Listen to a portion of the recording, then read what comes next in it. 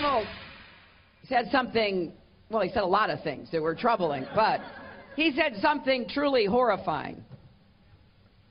He became the first person running for president, Republican or Democrat, who refused to say that he would respect the results of this election. Now,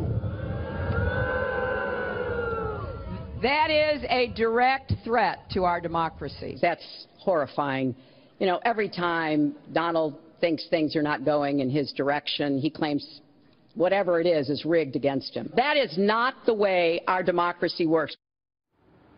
Hillary Clinton, once horrified at the prospect of President-elect Donald Trump daring to question the results of the election, now joining Jill Stein in demanding a recount in Wisconsin. And here to weigh in, Democratic Ohio State Senator Capri Tafaro and Kristen Tate from the LibertarianChick.com. Thank you both for joining us this morning. Absolutely, thank you.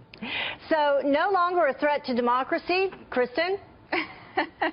This is just the height of hypocrisy. I mean, of course, when Trump wants to question the results, if he loses, you know, that would be appalling. But now that Hillary's the one that lost, she's completely changed her tune. But here's the bottom line. You know, she would have to win all of these states where they're doing recounts. It would be Wisconsin, Michigan, and Pennsylvania to win the election. There's no chance of that happening. This is a big pipe dream. There's no evidence that there was election tampering in these states. And what's most funny about this story is that perhaps the most corrupt person to run for president, who is under federal investigation for pay-to-play politics and who received debate questions ahead of time from CNN, now wants to be in charge of the integrity of the election. I mean, it's hilarious. Yeah, so, Capri, what is going on here? Because Hillary Clinton's campaign itself has come forward and said that they've been looking into it. There's no evidence of any hacking or wrongdoing in that regard, but yet they're joining on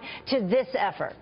You know, I think that I actually kind of agree with what was just said as far as it's a pipe dream. I mean, yesterday, actually, my member of Congress, Tim Ryan, who's actually challenging Nancy Pelosi for the leadership job in the House, was on Meet the Press, and he said it's time for us to move on. I happen to agree with my Congressman Tim Ryan. It is time for us to move on.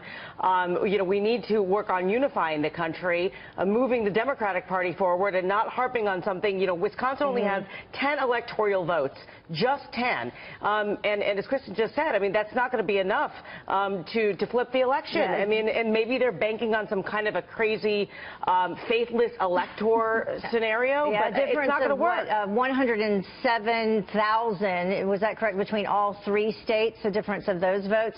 But let's talk about the money that's been raised so far. Jill Stein raising over $6 million.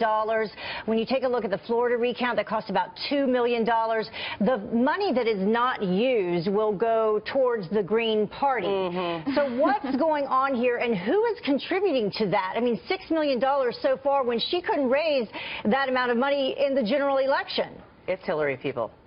You think it's Hillary people? It's Hillary people, for sure. I mean, Hillary people who are, again, looking for a miracle, have invested in Jill Stein, and Jill Stein's going to pocket that money, unfortunately, and I think it's going to be a lose-lose situation, you know, but here we are, 2016. Kristen, you get the final word here.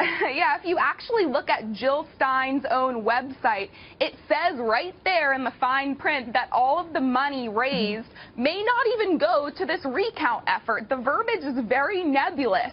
So we don't know where this money is going, and to me, this smacks of a financial scam. And remember, Jill Stein is not exactly as pure as wind-driven snow. This is a woman who's been arrested multiple times. She was behind bars in 2012.